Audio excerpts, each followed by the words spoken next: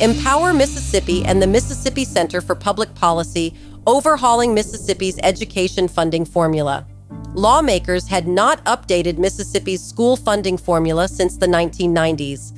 Empower Mississippi and Mississippi Center for Public Policy set to change that by creating an interactive research tool so policymakers could understand the implications of a new proposal to fund students and not systems. This and a coalition of reformers led to the enactment of the Mississippi Student Funding Formula, giving approximately 450,000 students a budget designed to meet their individual needs. Texas Public Policy Foundation, unmasking the true cost of electric vehicles.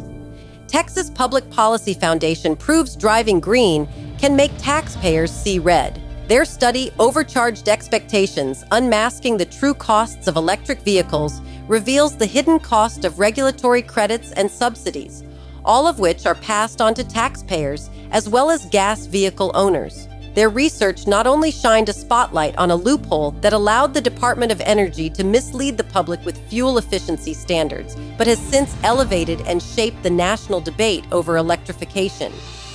John Locke Foundation, North Carolina's energy future at a crossroads. In 2017, Governor Roy Cooper announced North Carolina's commitment to the Paris Climate Agreement with a clean energy plan. However, the plan didn't fully acknowledge its economic and practical implications. Cue the John Locke Foundation and their Energy Crossroads report.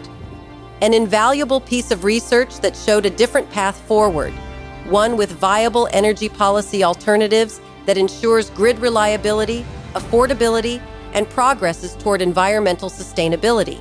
In response, lawmakers passed landmark legislation that serves as a model for other states.